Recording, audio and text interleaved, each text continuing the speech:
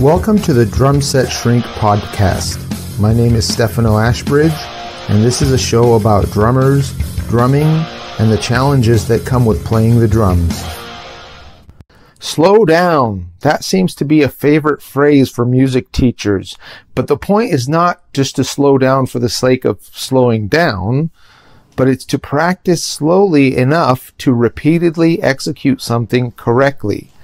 If you play too fast and you consistently play it wrong or out of time and with tension, you'll memorize it that way, and then you'll have to unlearn the bad habits that you develop because of it.